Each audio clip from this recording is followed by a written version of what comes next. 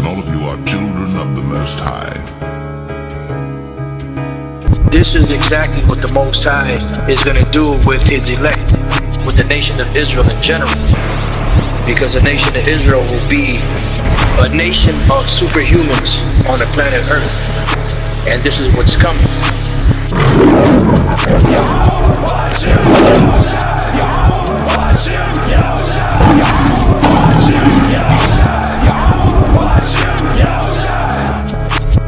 Hast thou not known?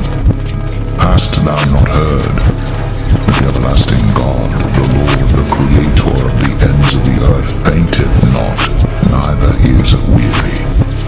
There is no searching of his understanding.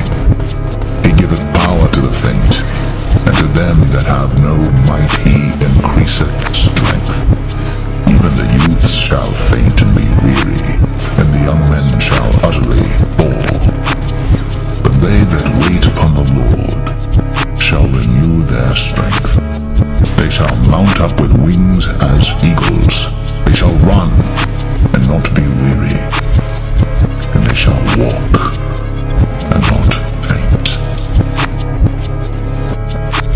But ye shall receive power after that the Holy Ghost is come upon you, and ye shall be witnesses unto me, both in Jerusalem, and in all Judea, and in Samaria, and unto the uttermost part of the earth.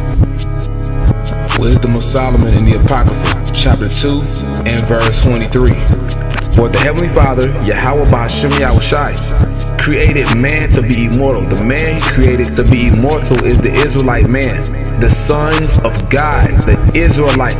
Yashar Allah, he is the prince of the power.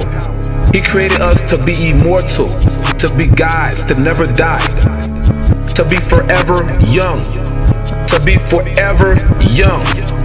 For the Heavenly Father created man, the Israelite man, to be immortal, and made him to be an image of his own eternity.